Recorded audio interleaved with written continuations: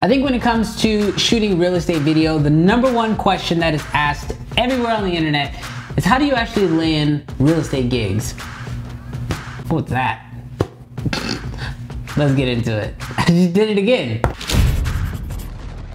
What's good, creative fan? Brandon Washington here, and today we're going to be talking about how you actually go about landing a real estate gig. Now, here is the number one thing when it comes to shooting real estate, and that is real estate agents need to see other real estate videos that you've done. That's pretty much all there is to it. Now, I will tell you from the last 4 or 5 years that I've been shooting real estate, that when it comes to showing a real estate agent that you are qualified to shoot their listing, they need to see something very similar to the listing that they want to hire you for.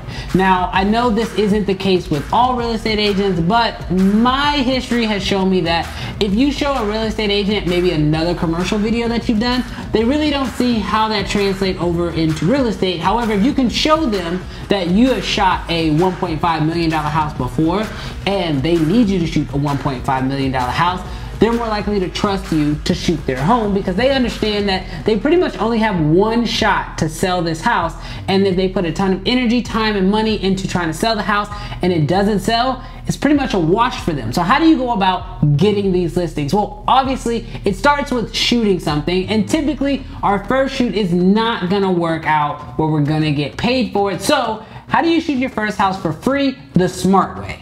So the first option you have is just to shoot your own house. Now, obviously this is gonna depend on your home, but one thing I wanna keep in mind, let's say your house isn't really that nice, or it has parts of it that are nice and then parts of it that haven't been updated. Well, you don't need to showcase the entire house. You really just need to have a good shot out front, a shot of the backyard, a good shot of your kitchen, living room area, maybe the master, and maybe a couple of little bonus areas. But remember, if you're shooting your own house, you don't have to shoot every bedroom.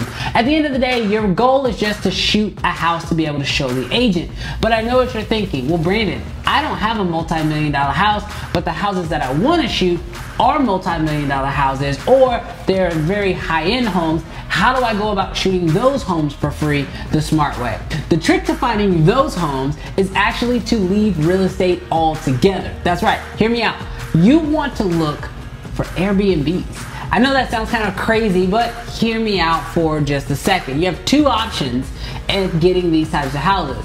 The first option is to reach out to an Airbnb host to see if they would like a high-end real estate video for their Airbnb. Now, obviously Airbnb is just one site. Back in the day, this is exactly how I got started. Other than the fact that Airbnb didn't exist, there was a website called HomeAway, which might still exist, I don't actually know anymore, but I basically went to these rental houses in order to shoot my first set of listing videos. This was a great way for me to go about it. Now, by going through a site like Airbnb, you get options galore. There are so many houses at different price points, and you can get your hands on these houses and shoot them.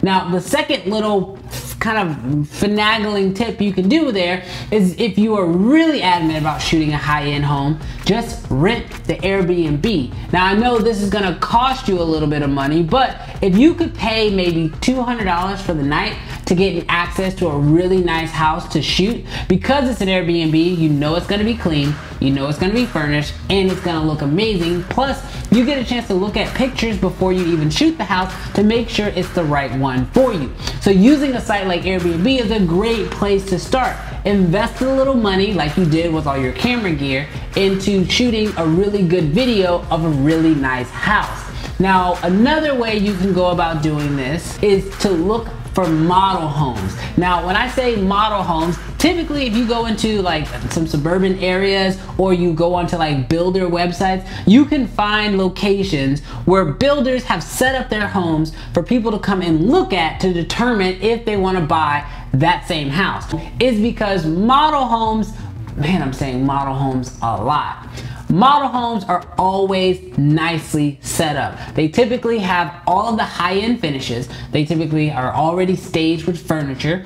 And on top of that, builders need listing videos for these model homes. Now you're not giving your service free away to a real estate agent who maybe doesn't have the perfect listing for you, but you also get a nice high-end home that's gonna look good in your demo reel, or ultimately which you show off to other real estate agents to start to gain business. So those are 3 ways that you can go about shooting a listing video from scratch to start to land your first real estate job. Now, obviously, when it comes to getting that real estate job, you need to crush it with this video. So that way the agent sees it and then trusts you to do their business. Now, if you want to know how to actually go about reaching out to agents, you should definitely check out the other video that I did. I'll have it linked up above in the card somewhere up here, where I actually go through how to find the proper agents at the right price point and how to actually go about reaching out to them. I strongly recommend you check out that video.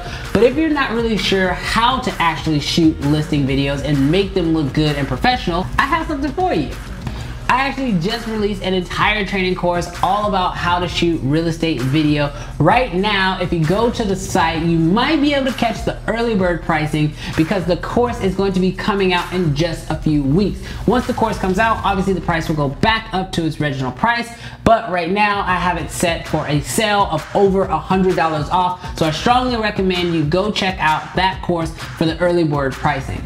Early bird pricing. That's right. But there you have it, guys. Thank you so much for checking out this video. Again, make sure you check out the links to the course down below in the description, and I'll catch you guys in the next video. Peace.